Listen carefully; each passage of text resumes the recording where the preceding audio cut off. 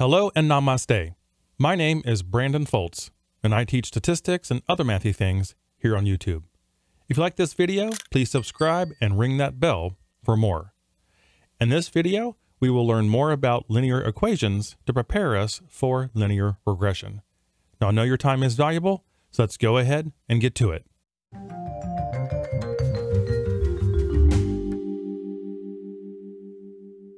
So this question asks us a very simple question. Is the following an example of a linear equation? Why or why not? Well, it should be obvious by looking at this graph that this line is not a straight line.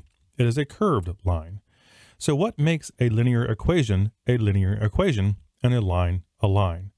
So in our discussion, a linear equation and a line are denoted by one primary thing. And that is a line that has a constant slope.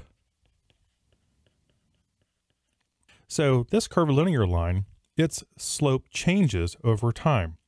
The slope might be here. We call it a tangent line. However, as we move up this curve, the slope might look like this.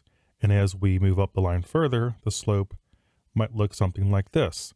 So the slope is always changing. Now, there are many examples of curvilinear lines. We could have something that looks maybe like this, something like that. We could have a line that looks very similar to this other one, but goes the other direction. It could look something like that. So we are interested in linear equations for this type of regression. Now, there are other types of regression that do work with curvilinear lines.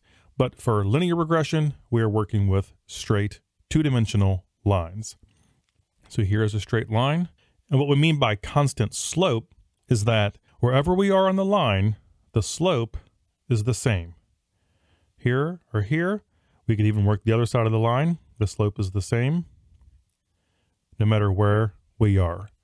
So in sum, a linear equation is a straight line that has a constant slope throughout.